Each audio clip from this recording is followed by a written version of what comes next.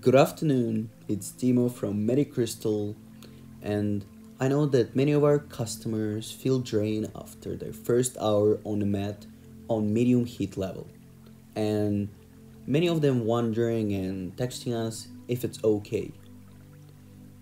It is not normal to feel dehydrated. You should not feel drained or have any discomfort, and if there's some, please restart decreasing the temperature, length, and frequency of the procedures to the lowest possible. You might have the following things done incorrectly. First, too high heat level for the beginning.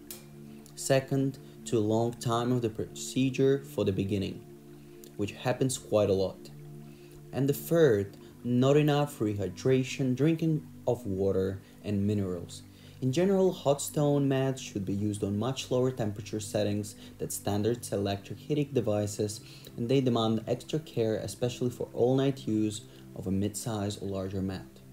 The heat is activated when you lay on a mat and it penetrates into the body. Unless you lay it on a mat, it will feel only warm, even on the high settings.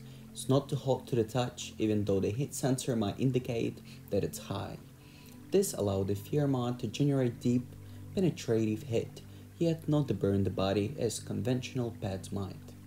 You should choose the length, the intensity, and the frequency of the procedures that make you feel most comfortable and refreshed.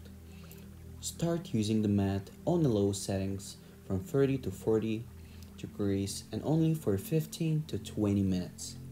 Then increase the temperature by several degrees and 5 minutes each other day only if you will feel comfortable.